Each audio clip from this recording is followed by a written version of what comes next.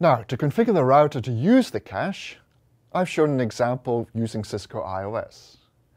We point the router to the local RPKI cache. We make the server listen on port 3323, which is one of the common ports used, and have the cache refreshed every 60 minutes. This means the router will update its local validation table from the cache every 60 minutes. This is what's recommended in RFC 8210, but you can make it more frequent if you want, or less frequent if you prefer.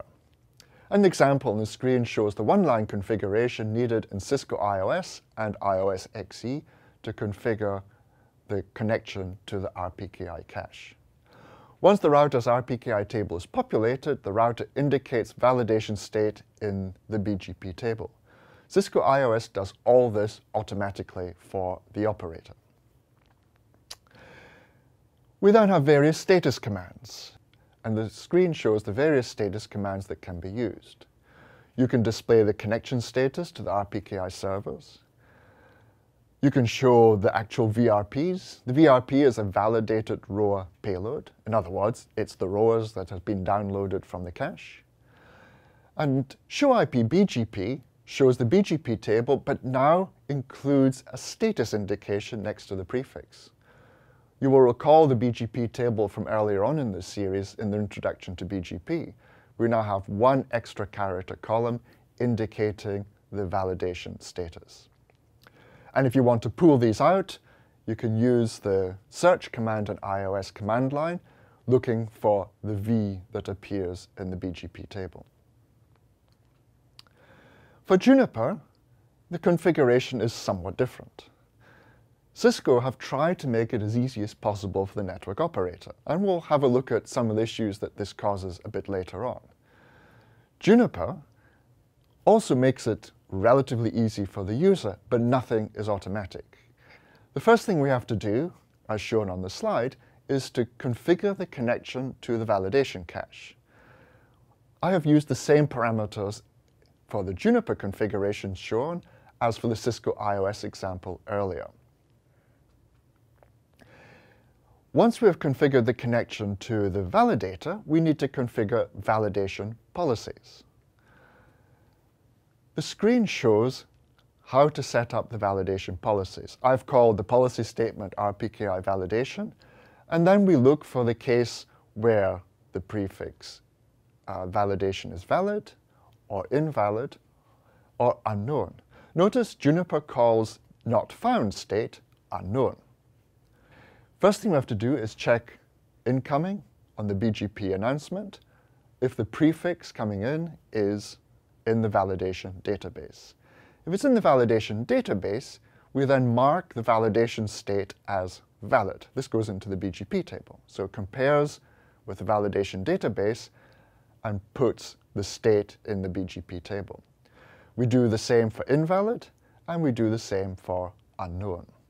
This policy will be part of other incoming BGP policies on the eBGP session. Once we've done this, we then apply the policy to the eBGP session itself. And so the slide shows step 3, which is applying the inbound policy, RPKI validation, to this neighbor called ISP upstream. We check the validation state first before we then do the other policy called upstream in. And this will flag in the BGP table whether the prefix is valid, invalid, or not found.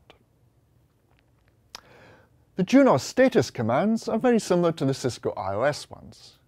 To find out the details of the connection to the RPKI servers, we do show validation session detail. To show the VRPs, we do show validation replication database. To find out the BGP table, show route protocol BGP. If you recall, Cisco IOS simply indicates the V for valid, the I for invalid, and the N for not found. Juniper actually displays in the BGP table for the prefix itself the full word, valid, invalid, or unknown. And finally, show route protocol BGP validation state valid will show the status valid prefixes in the BGP table. I want to have a look at some of the implementation notes. You need to be a little bit careful with the vendor defaults. Juniper has followed the RFC quite closely and has left all the policy to the end user. The operator has to configure what policy they need to do. The connection to the RPKI cache, the validator, is configured, and that's all it does. It simply downloads the validation table. There is no automatic linkage of this validation table to the BGP table. But in Cisco iOS, Cisco automates as much of this as it can. In fact, the RFC recommends not doing this, but Cisco seems to do it in any case. Another thing to note is that prefix originated locally into iBGP automatically marked as valid. There's no check against the cached validation table. The idea is that the operator can originate non-signed address blocks or other empty address space inside their own iBGP for whatever reason they need to do this.